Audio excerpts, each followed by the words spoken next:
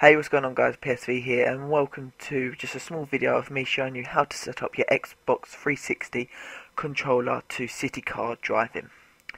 So basically this is the 1.3 version of City Car Driving.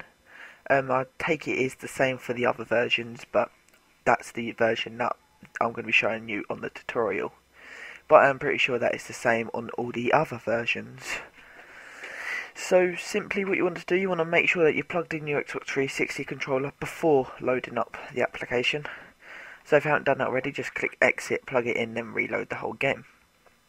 So if you have done that, let's go on to settings, controls, and here we go. So you're probably thinking, what, mine looks all different, mine has all numbers and stuff, because that's set up for your keyboard. So what you want to do is make sure it's on keyboard, and literally, so for acceleration on the Xbox One I have it is it RB. I'm used to a PS3, so on PS3 it's actually hang on a sec, let me just have a little look. What is it? RT, sorry, it's RT I have for acceleration on the Xbox. Sorry, I'm not really used to an Xbox controller.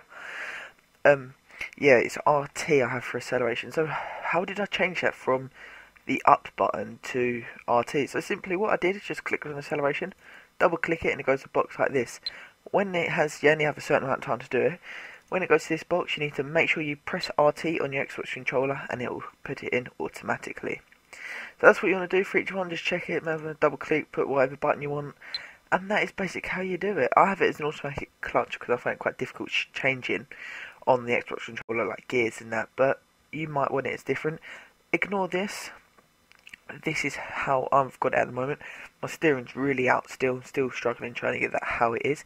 If you want to have a look on general, and you can change it all here, like you can fiddle about. I'm just trying it on that setting at the moment. I'm going to move these bits and stuff like that.